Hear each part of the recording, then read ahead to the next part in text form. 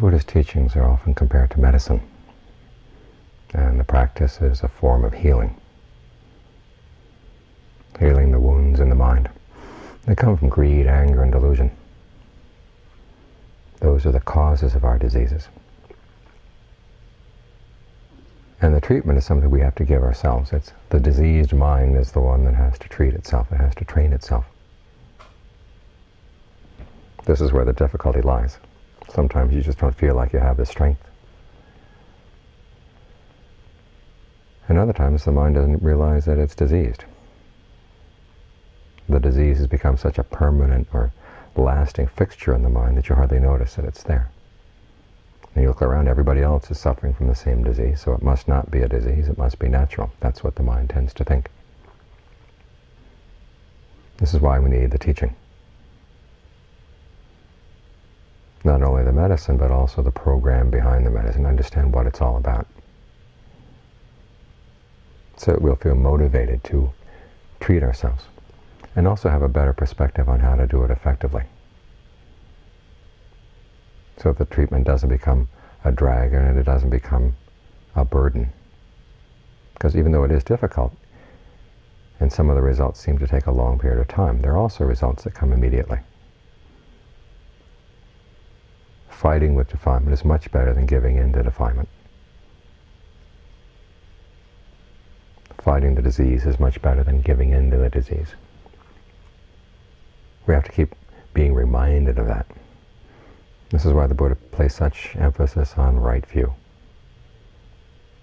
He noted that the reason people suffer is because of their actions, which are their intentions, and the intentions are skillful or unskillful depending on the view that underlies them. So you've got two problems here. One is the intention and the other is the view. And they actually influence each other. Because accepting right view is also an act of intention. You have to decide that this particular view does make sense, seems more effective in dealing with your suffering. You want to accept it. There has to be the desire to accept it. There's that old question that keeps popping up in different religions. Do people misbehave out of ignorance or do they misbehave out of willfulness? And the Buddha says basically both. The two of them work together, and to effect a cure, both of them have to be worked on. And what we get from the outside is perspectives on right view. That when we compare them to our experience, makes sense, make us want to accept the right view, make us want to act on right view. But the choice is ours. This is why both sides of the equation are important. There's a time when Ananda went to see the Buddha and he said, half of the practice is having a good teacher. Those weren't his precise words, but that was basically the message. Having a good friend, he said, an admirable friend. And the Buddha said, don't say that. Having an admirable friend is the whole of the practice. In other words, without that outside perspective, we tend to go our own ways, our old ways, and the disease never gets cured. But the practice is also entirely a matter of our own choice. Both factors are so essential that you can't go half and half on either one. Each one is 100% important. So remember, though, that it does come down to your choices. Your willingness to listen to right view. Your willingness to act on right view. And this has to come from reflection. You look at your life as objectively as possible and see where the suffering is. This is important. These are the terms of right view. Instead of saying, well, I'm this sort of person, I've got to do this that way, or I have these habits that I just can't shake. Just look at the suffering. Look at the stress and the pain. And the more you look at it, the more you realize that it's all around you. The more sensitive you get, the more you realize it's all around you. And the purpose of this is to give you more inclination to accept right view, act on right view. In other words, you see that looking at life in terms of right view actually does give you a new perspective. It makes you understand and see things that you didn't see before. See the amount of suffering that comes from your actions. It's interesting, when the Buddha talks about right view, it comes on two levels. One is essentially belief in the principle of karma, that the happiness and suffering you experience come from your own actions, either past actions or present actions. And then there's a transcendent level of right view, which looks at things more in terms of suffering and its cause, the end of suffering and the path to the end of suffering. These two levels are connected. In other words, the cause of suffering is something you do. It's an activity in the mind. And it does bear results, both immediately and on into the future. But there is that possibility in the mind of not causing suffering. There are other kinds of actions in the mind that don't cause suffering.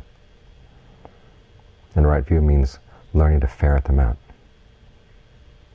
Because it's not the case that every state that comes up in the mind is a deluded state, or every state that comes up in the mind is going to cause suffering. We have them all mixed up in our normal makeup. So people sometimes ask, does Buddhism believe that people are essentially good? That if they can get rid of their social conditioning, they would be naturally compassionate and wise and helpful with one another? Well, no. Does Buddhism believe that people are essentially bad? Well, no. There's no essential nature in there to the mind. There are actions that are good and there are actions that are bad, and we want to learn to look at that issue of action. All those questions about essential natures or the reality out there. The Buddha says put those aside and simply look at your actions and see how they give results. Now it takes a major shift, but if you learn to look at that, if you begin to see that yes, there is suffering in life, and most of us realize that there's suffering in life, there's a question of whether we're going to be honest about it or not, or feel that we're up to doing something about it or not, but it's all there. It's always there. It's learning to be sensitive to it and also have that encouragement that there is a way out. This is why there's not just one noble truth, there are four. There's the suffering, but there's also the cause of suffering that you can experience directly. It's not something hidden away from your direct experience. But if you watch carefully, you begin to see that yes, every time there's suffering, there's also an element of craving. There's clinging, which is the suffering itself, and then there's a craving underlying the clinging. That's there. But there are also moments when the suffering lessens. And you begin to see exactly what the mental movements that lessen the suffering are. You begin to ferret things out this way. And sort things out in these terms rather than the other terms that actually simply pile suffering on.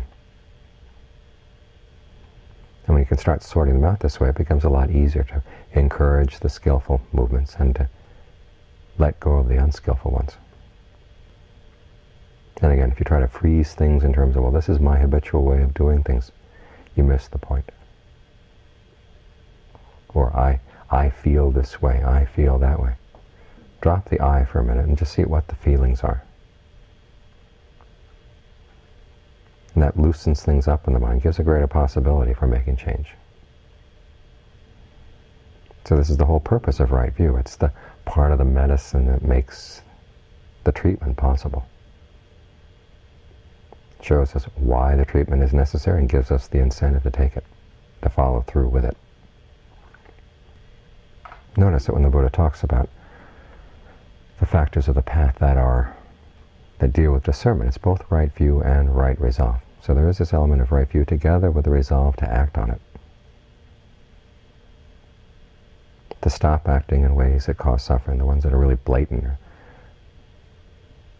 Thoughts of passion, thoughts of ill will, thoughts of harmfulness. And this resolve is something that we want to hold on to. Even though it's difficult to overcome our habits for passion, ill will, harmfulness, at least hold on to the resolve, because that's the wise part of the mind. See that these resolves really are useful things. The resolve not to hold ill will, the resolve not to be harmful, those are easy to see as advantageous.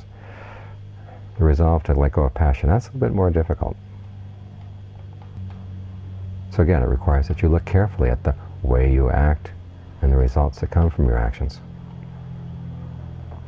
And also look at the way your mind tends to build up structures around the way you act to make it seem impossible for you to change. And try to use right view to dissolve those structures. So you open up the possibility of change and open up this part of your mind that really would be happy to be free of sensual passion. That's the part of the mind that tends to get trodden all over. Never gets a chance to grow, never gets a chance to show itself.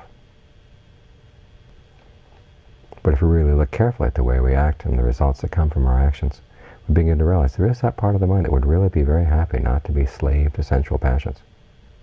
Be happy to be free. And there's a sense of enjoyment when you are free from that particular kind of slavery.